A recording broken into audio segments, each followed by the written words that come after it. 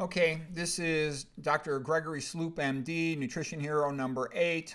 And the reason I've included him as a nutrition hero is because he's a guy who really did a lot of work to figure out how atherosclerosis actually occurs. He's a pathologist. He figured out that atherosclerosis is actually a blood clot. I mean, other persons had put forth that theory ahead of him, but he's done a lot of work to help strongly confirm that theory.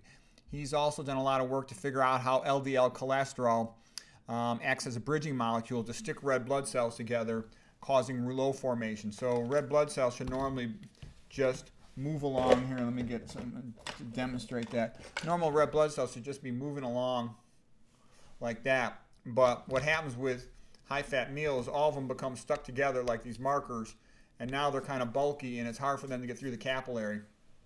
And that's a tremendously important insight, because you'll hear all kinds of lectures, especially paleo low carbers and other persons trying to tell you cholesterol doesn't matter. No, it's super important. It's the most important risk factor, cholesterol and hypertension, for atherosclerosis of the coronaries and the arteries to the brain.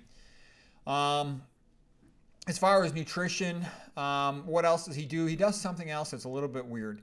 He donates blood at relatively frequent intervals, let's say a couple times a year, because it's almost like a woman menstruating.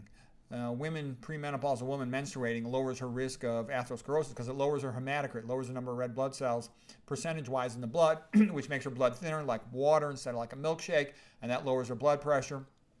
In addition, when red blood cells first come out of the bone marrow, they're more flexible, more deformable, so they can more readily pass through a capillary. Versus they're bulkier, they're less flexible the older they are, perhaps because they're more glycated, they have more stuff stuck to them. And so anyways, so men don't menstruate, but if they donate blood, they can get a little bit of a similar effect. But I personally think donating blood's a little overrated. Don't get me wrong, I think there are some physiologic benefits to it potentially, but you got to make sure you know with your doc that your hemoglobin's not too low, your hematocrit's not too low. In addition, I tried doing it once. I felt kind of lightheaded afterwards. I did not enjoy the experience. So if I had to, for some health reason, I would do it. I would make sure you're hydrated first. I was not hydrated first. I just sort of did it I was in a hurry and just went and thought I'd do it and it'd be no big deal, but it kind of was a bit of a big deal. And so what I'm saying is make sure you're well hydrated, you're warm, dress in such a way you can lift your sleeve up. So anyways, Sloop did tremendous pioneering work. Here's his book. I've read tons of stuff on atherosclerosis. This is the best book ever written on atherosclerosis. If you really want to understand atherosclerosis, you can't understand it with just this atherosclerosis, lipid, cholesterol stuff. That is just a subset of atherosclerosis, and that doesn't really make sense.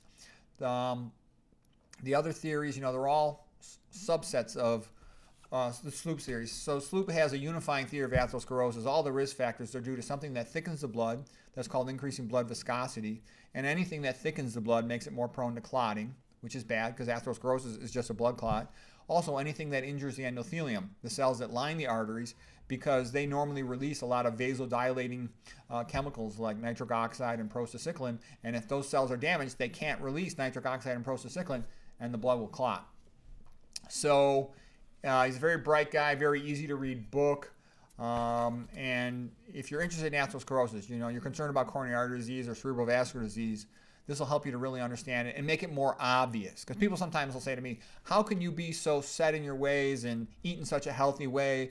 Don't you want to enjoy life with all this junk food and whatever? And I'm like, no, it's pretty easy. I want to have clean arteries, and this is what leads to clean arteries. And when you clearly understand atherosis and you know that there's a way you can win the game in terms of preventing atherosclerosis, then it makes it easy to do. Just like Esselstyn, his patients understand the importance of maintaining good endothelial cell function and nitric oxide, so he gets 89% compliance on his diet. And I think Dr. Sloop's explanations of hemorrheology, the sort of the patterns of blood flow, and he does it in a real simple way. This is an easy book to read. And what is it? It's hardly any pages. What is it we're talking here?